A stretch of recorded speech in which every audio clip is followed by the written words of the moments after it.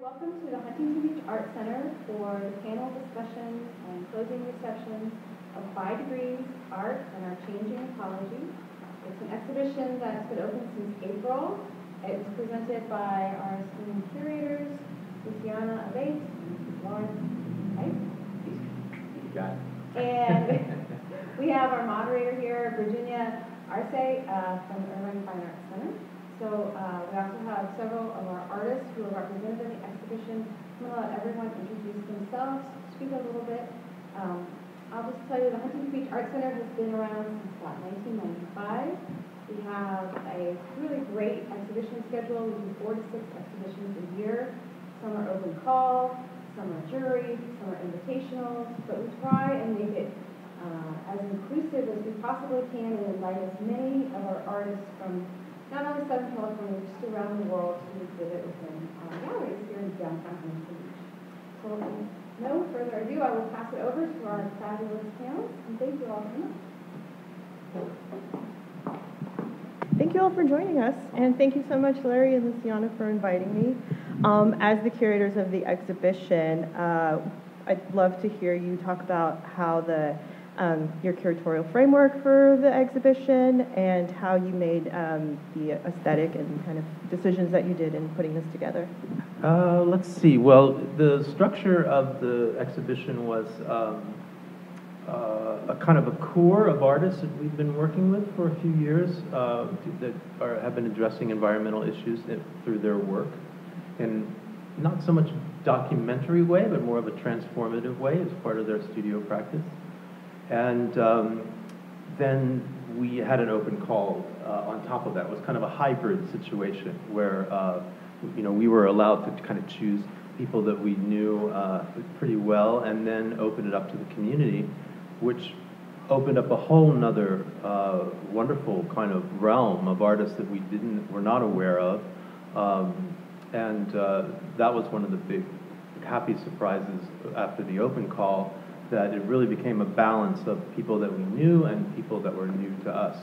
And so, I think we were pleased with the balance that happened with that. To add anything?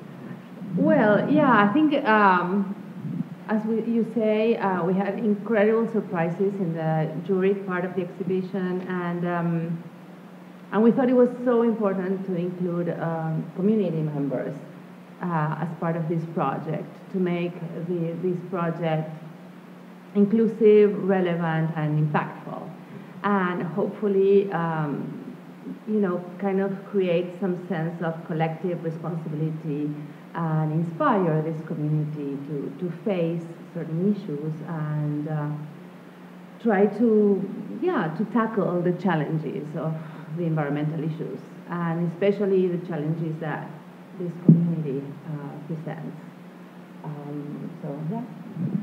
On the subject of community and bringing community together for an exhibition that addresses environmentalism in all different facets, Larry, you had mentioned that you were also interested in doing something that was a little bit different from the kind of mega, like the art fairs, and a little bit outside of a system that is maybe not so sustainable in putting together large exhibitions?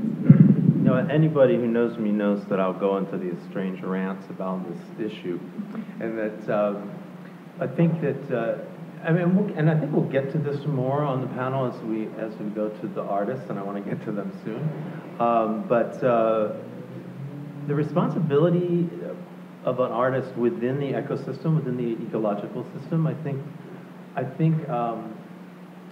our biggest downfall is these art fairs and huge shows like the Venice Biennale and this and that, which I'm not saying get rid of them, but I'm saying we need to look at them and offer alternatives to this way of making art, and it's really like beholding to capitalism and that kind of the money system, all the shipping, private planes coming in with collectors, all this kind of thing. I think that's not a really good look for an environmental artist, and if we can try to create more localized shows. This is a perfect example of all the work came from, just within an hour of this place. Luciana and I drove all the stuff from LA down in our cars in one trip, And then we have on someone from Taiwan, but that came in as data, as a video. So you could have an international show. You just have to find more innovative ways to bring those artists together that can be carbon free, basically. Okay, on the subject of sustainability, my first question is for Beth Waldman, whose artwork is to the right. Beth, can you talk a little bit more about what the landscape that inspired the work is and how you're using the material that you used in the work to address some of the issues of sustainability and overall what you think is most important about this work? Yeah, thank you, and thanks for having us all.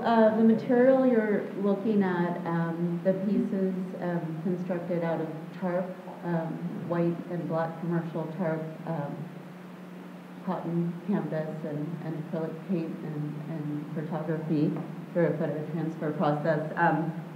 I've been working with landscape in particular as a motif in my work, and this landscape's from the Lancaster and Antelope Valley area.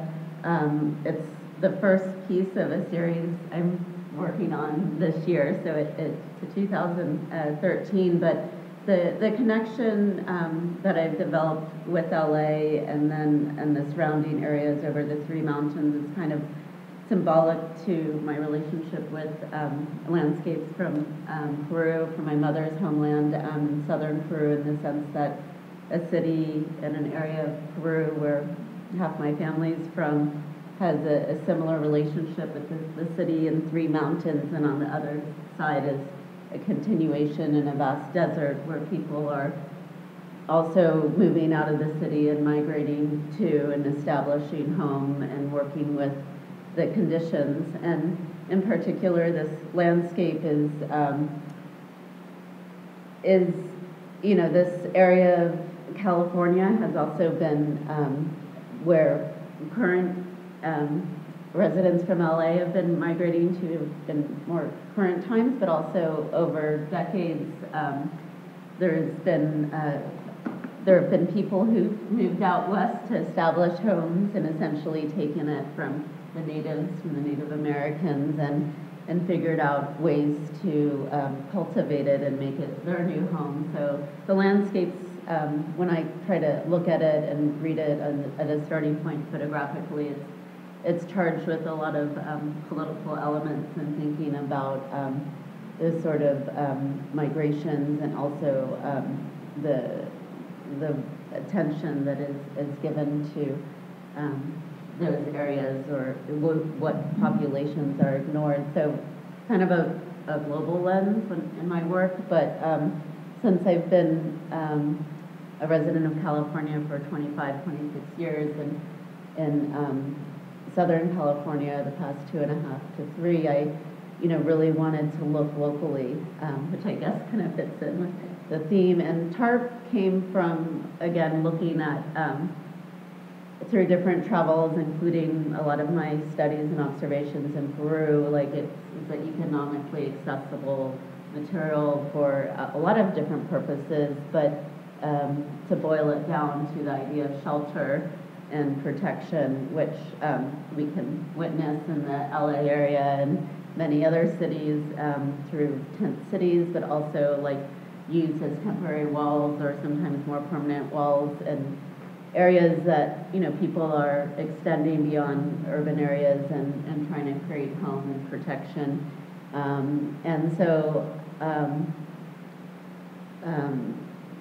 I think you asked, TARP is pretty tough. It's not a typical art material, maybe, but I like the idea of its longevity and how I can work with it in a physical way. And it does have it is an artwork, but it can also extend because of its material quality still as a material of protection.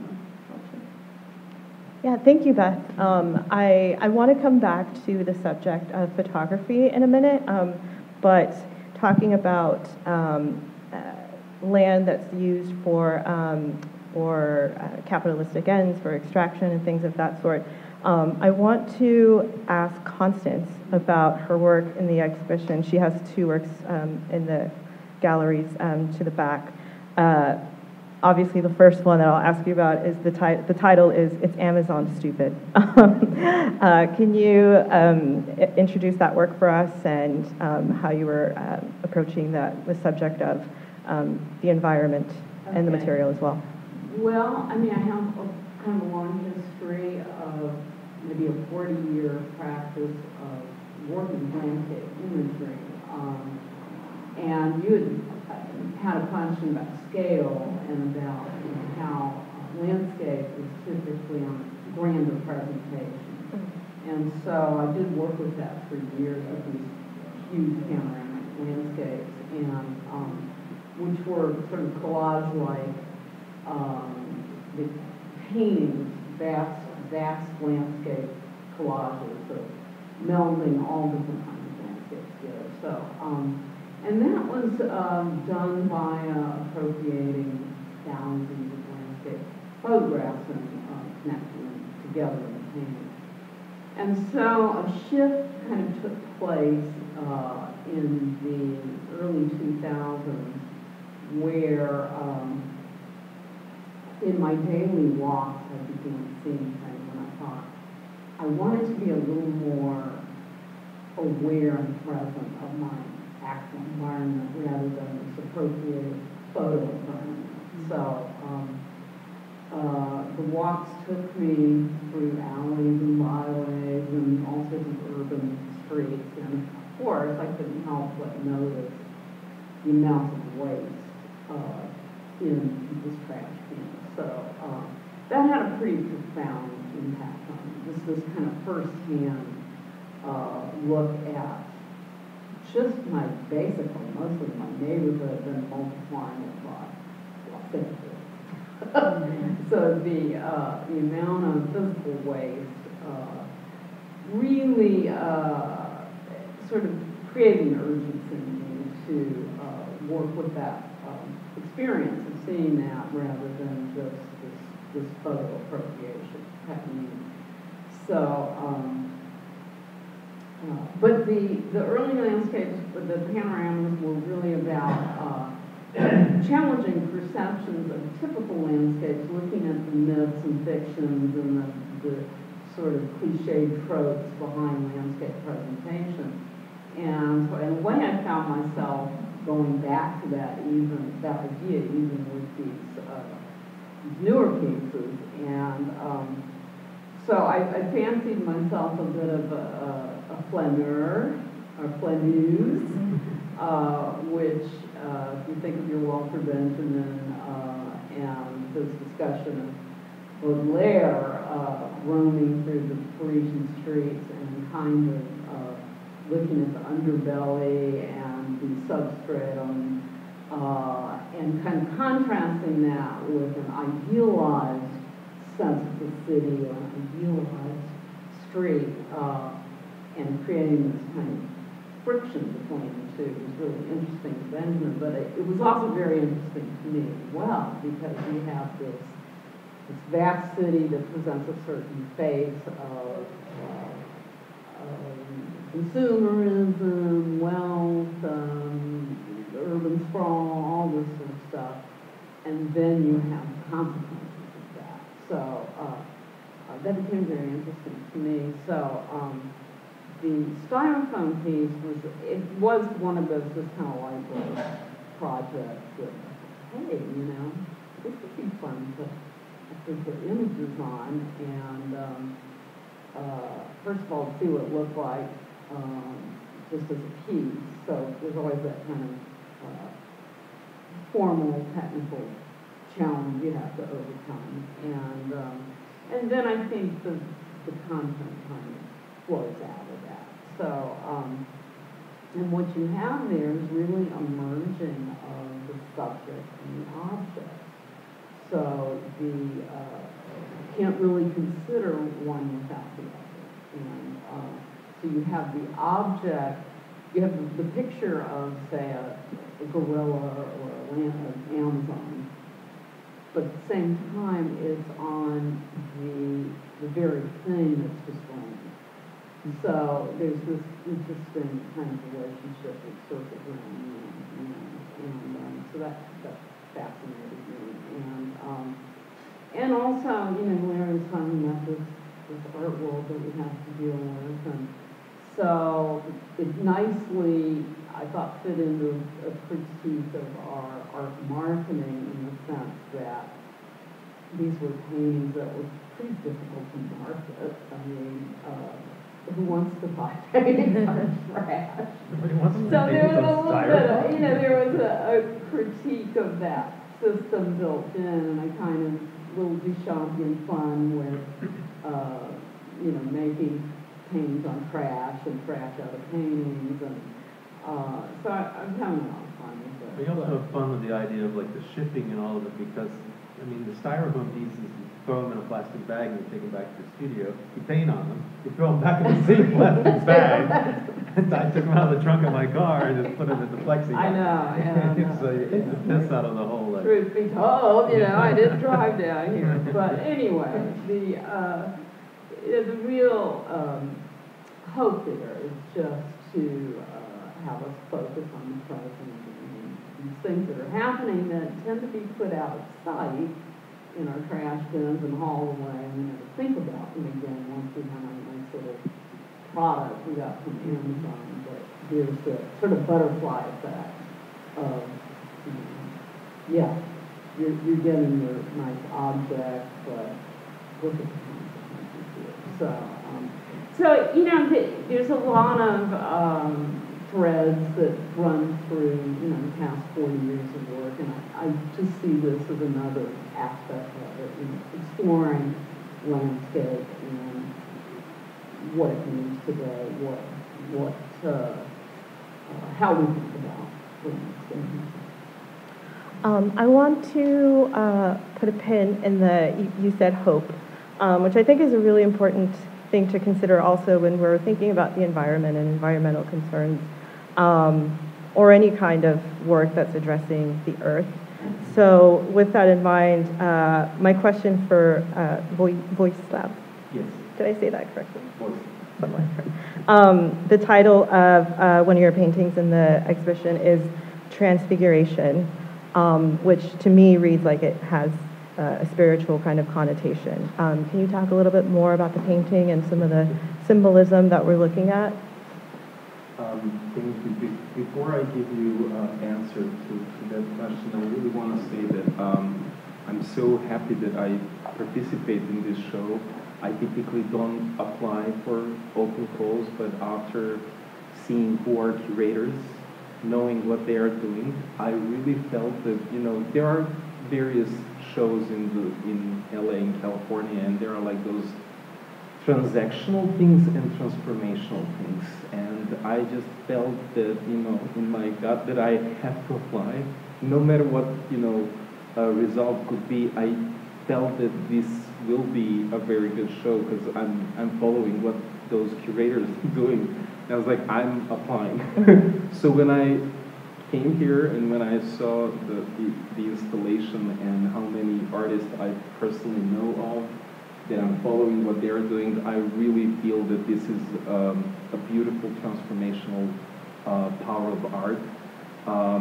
So talking about now my painting, actually, artistic practice is kind of a therapy for me, and I'm in this stage when I'm trying to make a painting that is intelligent, like that it's telling you some kind of story and maybe like twisting you as a viewer, like teasing you, but you have to do kind of like research. Again, I do not expect from people to know what I wanted to say, and that's why there is like, artist statements and other stuff. So my original idea about about this painting is that it's about cycles. So you can see that there is like a toy that looks like a dinosaur that maybe refers to the current situation where we have a layer on a crust of the earth that is filled now with plastic. and we call that new age of Anthropocene, new geological era. So I really wanted to use the toy or something, and it's actually a toy that was saved by my husband. That's his childhood toy. Mm-hmm. But basically it's made of plastic, and plastic is made of oils from trees that were getting that ancient sun. So at the same time it's about cycles of the whole earth, but it's like, again, referring to these like dinosaurs that are a species that does not exist anymore.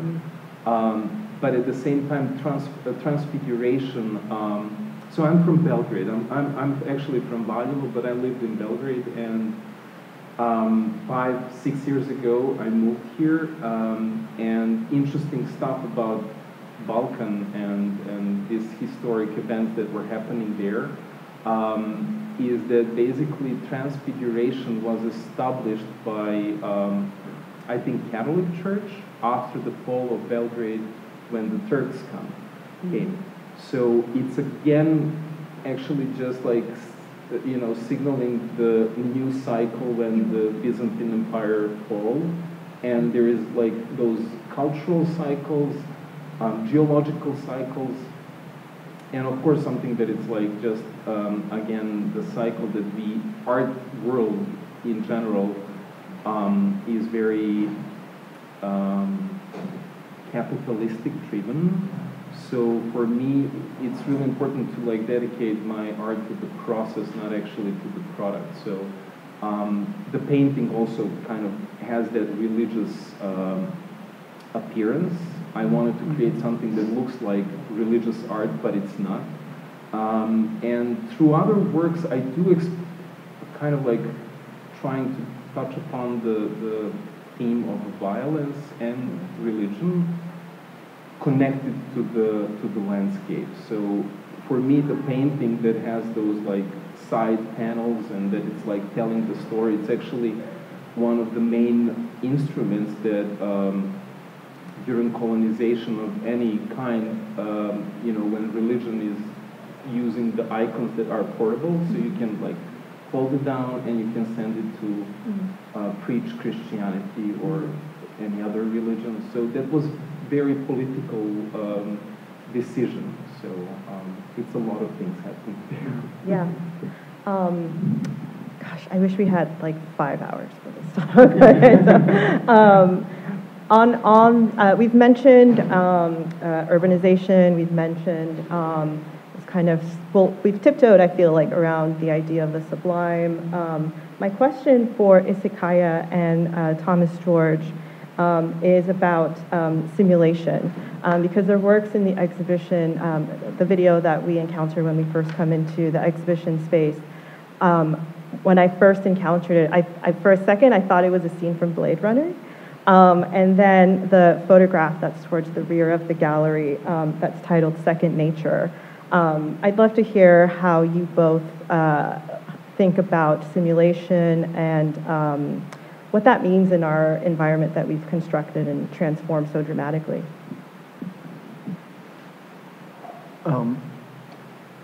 So simulation, I think, is not a concept that we usually run around with, like, constantly thinking about it, but it's tightly related to something that is important for our practice, which is like the perception of reality. And I think since we mostly work with camera systems, which are like, optical systems that obviously capture factual light that is in front of us, we think about the world that we see and what it does to us, right? So if you look at Second Nature, the idea of simulation, of course, is like very present, because there are cell towers that try to be a tree, right? They simulate something that we could call a reality that is that exists even without us, right? But I mean, we were talking about it earlier a little. The very concept of reality is such a complex thing, and the many discourses that evolve around it, that we we usually try to, I think, step back and just like really ask ourselves, well, okay, what are we seeing here right now?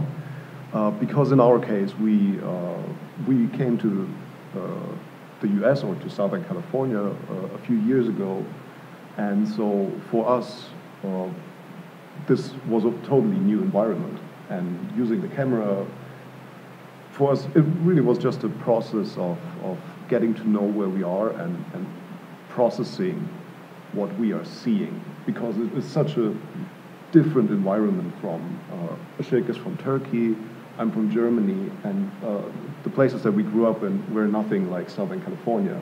It's like, I mean, of course we grew up in cities and we're like used to manufactured landscapes, but the level of manufacturing here in Southern California, it's just a different quality. It's like... It is hyper-real, basically. Yeah, exactly. This feeling that we get when we're, I mean, sometimes even surreal. It's like, it definitely transcends the idea that we had in our minds of what reality is.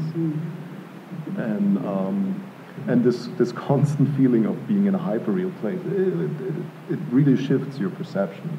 Or it certainly did in my case. And yours as well, I guess. But what did you when you first saw like an oil pump right next to someone's home, you know, or a bunch of condos, I mean, what did you think? I mean, the first thought was, this looks very unhealthy, to be honest, which obviously is the case. But yeah, I mean, that's, I think, what is so fascinating to us in LA and Southern California in general, the proximity of realms that are often divided. You know, you have an industrial landscape somewhere, and then you have residential areas. And here, everything is just bleeding into each other. And I think what you just said, the hyperreal, that we also aim for in our work, it is pretty easy to find here. I mean, if you just like put your lens somewhere and there's an oil pump in front of a condo or a McDonald's, if you compile it in a certain way, then people encounter our work and often ask, is this CGI? Is this like a rendering? Is this? We're like, This is pretty straightforward Southern California.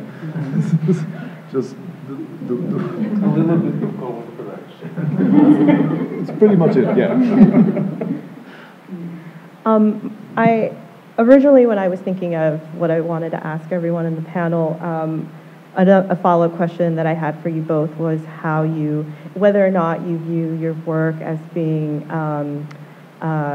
critical, as being more of an observation, as being somewhere in between. But I guess that question is really applicable to anyone in the panel.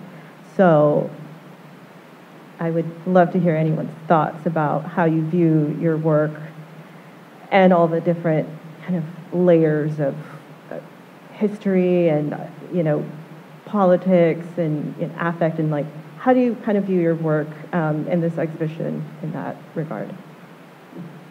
Huge question. Huge question. We can knock it out in a minute. Well, I would say there's a lot of overlap in all of this. The historical, the critical, on and on and on. The theoretical.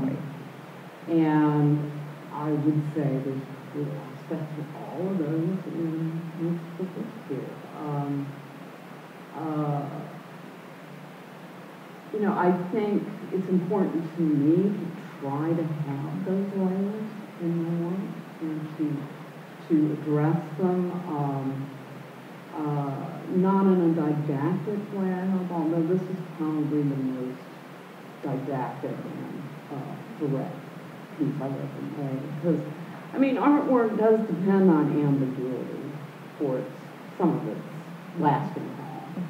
And so it's a dance, especially for painting, which has such a long and rich tradition to weigh everything against. I thought of Caspar David Friedrich when I saw your painting immediately. The romantic era landscape painting, and that connection to shaping it as a sort of spiritual experience. And so that's a wonderful part of that, you know, to connect to that history. At the same time, you know, you've got a contemporary critique going on, the dust and the plastic toys and, you know, those kinds of issues that you're bringing in. So there's, you know, I think that makes for a very rich art experience, that you're able to layer in all of those kinds of things. I aspire to that. The other thing about painting is where I think, you know, it's certainly not going to stop Exxon from drilling. Nor is it going to stop people from using plastic or Amazon rivers or whatever.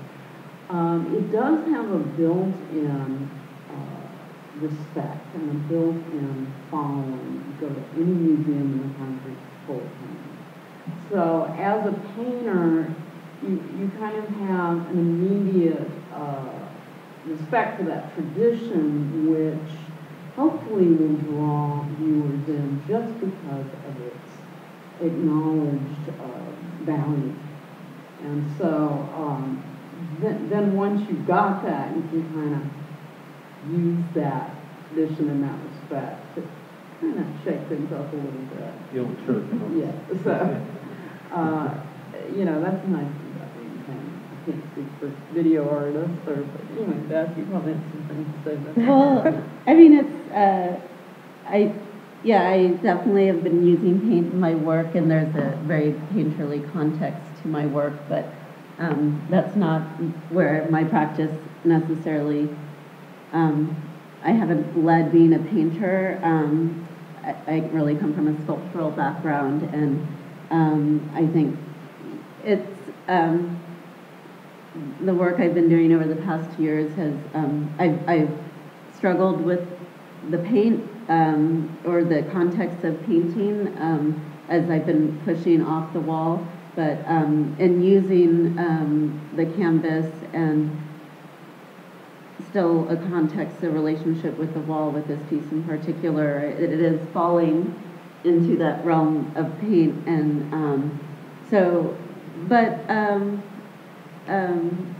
just like Constance said, yeah, all those layers are really important to my work too, and I think what this piece and pieces in this nature have been great in being able to transport them by rolling them up and their durability, and you know, they unfold and kind of have also a context of maybe a banner or scroll is a direction, but in using the tarp itself, it's also so not high end. So there's this big contrast, or I'm putting it all together, the canvas and the tarp, and I guess I'm pushing that question within a painterly context, yet, I mean, you know, the styrofoam, and I'm trying to get 1,000,000 miles out of tarp, and materials become really important to me. So even projects I'm working on right now have gone beyond tarp to other materials, but I'd say the foundation of how I've been describing a lot of my work has been very photographic based. I'm interested, Beth, though, in how what I see in your work is this intervention in the photographic process, and why photography, and why making an image illegible, that is already not so specific enough that a casual viewer would be able to say that's the Antelope Valley, or that's. I'm really fascinated in your very deliberate act to essentially destroy the image or transform it, however you want to characterize it, but it's doing something very different than what historical landscape photography would be concerned with. Well, I mean, I think there's like landscape photography, or landscape, you know, is depicting that, whether it's a romantic viewpoint or some viewpoint, and depending on different, you know, whoever the artist is or the period, that and photography has this idea to communicate an idea of this is reality of one moment in time. While framed, it's still perhaps like the video work that you're creating, this, maybe a little touch-up, but it's the reality of the LA landscape, even though it seems unbelievable. And there's just that diving into questioning and thinking about time, too. The static photograph alone is an entry point, but there's so many, I guess, of those layers going on, and I'm feeling that the other media that I use helps push it into that space of questioning and of change. There's a huge letting go and almost like jumping into the situation, like the photograph's a bit of a guide. So when I'm in the moment capturing, photographing, it's often been a starting point for me to see through my lens and discover a place, and then there are all these thoughts going on, and that one image alone can't necessarily speak to a lot of the questions or conditions that I'm considering. And while I use, I'm not trying to deliver a detailed message, there's just the use of the paint and the physical quality that comes into the photograph, which I really like, of, really the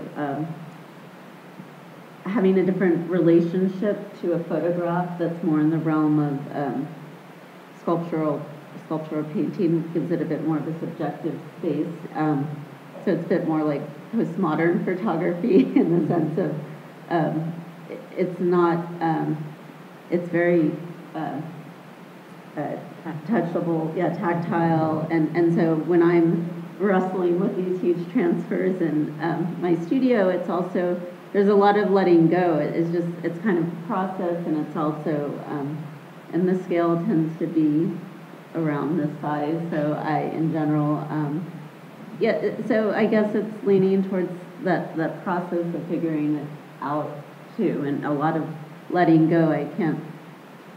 The conditions I create aren't, I have to let go. I don't know where the photograph will break or tear, and that's part of the space that I feel when I'm looking at these landscapes.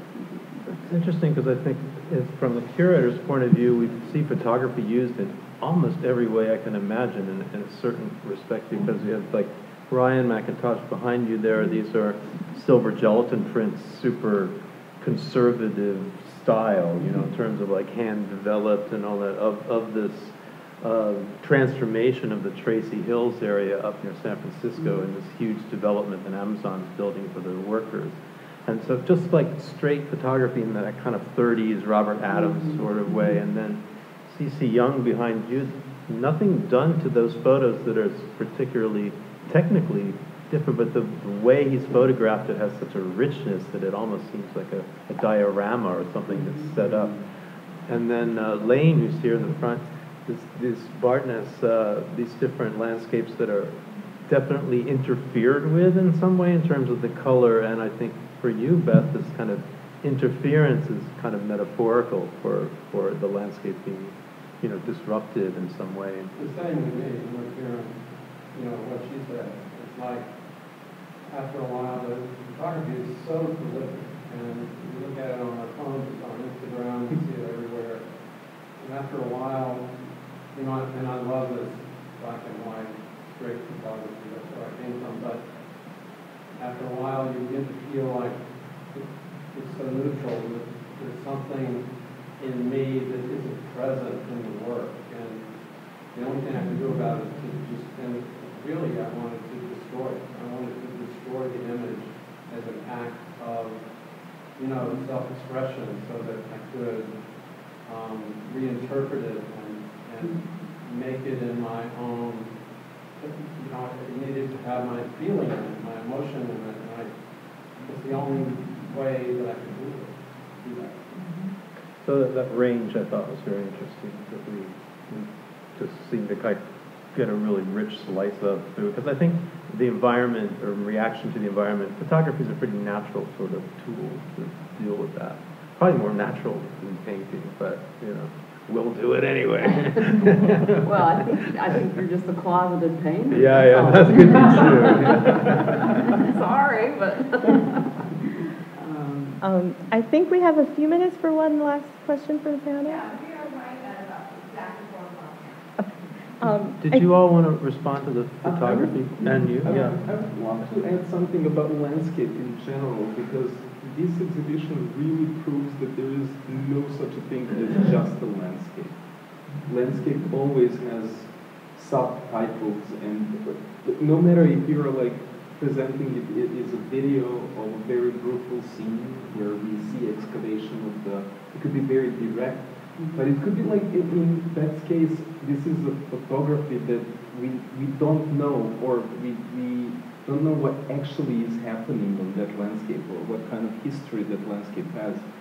And suddenly those marks that they are kind of like mistakes, or they're like very intentionally weirdly placed, are almost like unlocking that, like, you know, thinking about what actually happened there, why there is end of road, why is like all these little subtle decisions that you did in order to make it really brings that like really layered situation all around us. Every landscape is not just a landscape, it's always subtext there.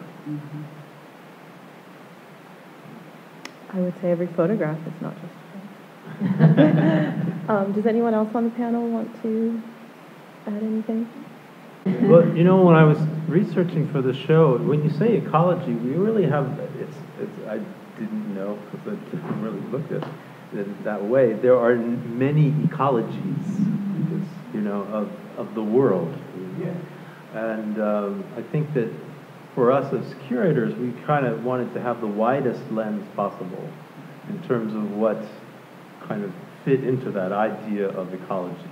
And landscape comes up a lot because, well, that's where we are and that's what we're destroying. So when Beth and I put together a landscape show last year, a lot of the work just naturally was about, yeah, if you want a catalog. If you want a catalog from that show, I brought some stuff. It just they became naturally about climate change, you know, because that's, when we look at our landscape now, how can we can see the beauty of it, but then we just turn around and there's something else, so it's not so beautiful. So it seemed naturally that occurred, you know. I have a question for Ken Thomas. I've been watching this video like every time I come to where people are talking, this is hard. Right, and I love the subtle beauty of this very intense referencing of down the river. When you just see them everywhere now, when you drive, you seek out, like you know that this is a hot spot, where you point that. How do you find these interventions, or do they just appear when you really find them? So I think we encountered a few when we first came to LA, but then later for this project we did our research beforehand. We were living in San Diego back then, so on Fridays we were driving here, spending a night or 2 nights sleeping in our car and then driving back. So we had to be prepared and know where to go. And we found this article on LA Times. They did a really good research and had a map mapping all of the oil wells and oil infrastructures in LA. So we followed that map, used Google Street View, and then just drove around at night till early hours of the sun, like till 4 or 5 a.m. So that's how it went. But mostly they're shot here, Long Beach, Signal Hill. We went all the way up to Ventura, that area as well. But it's basically LA. There's a question, woman in the back with the scarf. Yes. Yes. I wonder if, I really was talking to Lucinda about her birthday and how wonderful that was, and we were all going to get it together and we're going to recycle and we're going to do these wonderful things that's going on our property and everything and so on. And then it turns out that none of us. And so here we are now, 2023, we're looking at our ice cream, and everything else.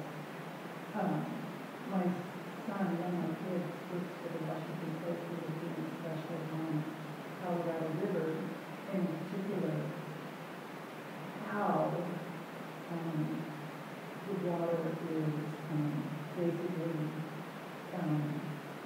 being reduced and how the water is being litigated. And my dad also wrote a lot about water in the Imperial Valley and reminded us all of Mark Twain's story about this huge in water society. And you know, we're seeing this more and more, especially if you follow any of the articles that are now available. And it just seems like this problem is so big. How do artists feel like they're doing something that matters? And somebody, you know, how do you feel like I'm not just teaching people in such essential topic? I'm sorry, we're out of time, but. Who's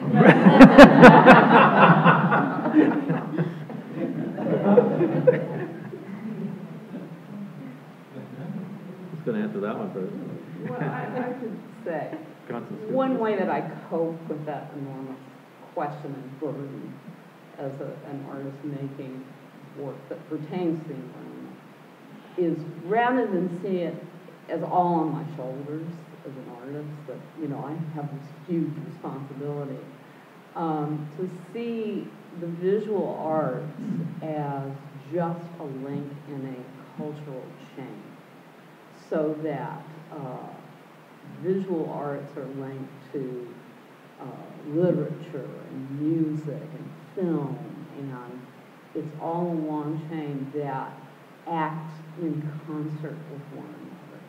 And so I think that's the only way I can make sense of how my efforts would mean anything, is that we're acting together to bring people into the present, to, I mean, I think that painting, for one, is a very responsive art. You know, we're responding to what's out there. We're bearing witness to what we see. So that it's a little less crazy making when you think that culture and concert does make change. It does make perceptual change, and it does, in the long term, make a difference. But as an individual, I think you have to see it as you're acting together with all these other things. Otherwise, it does seem really overwhelming and kind of useless. So that's just my way of kind of processing that idea. I would also say that I think creating shows like these ones that show both the beauty and the fragile state of nature hopefully will create awareness in the community.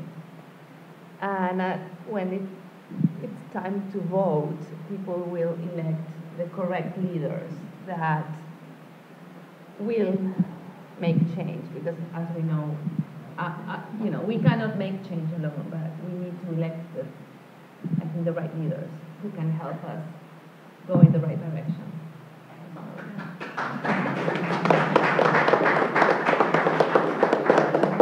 Well, I agree. I think this conversation could have gone on for another 2 hours.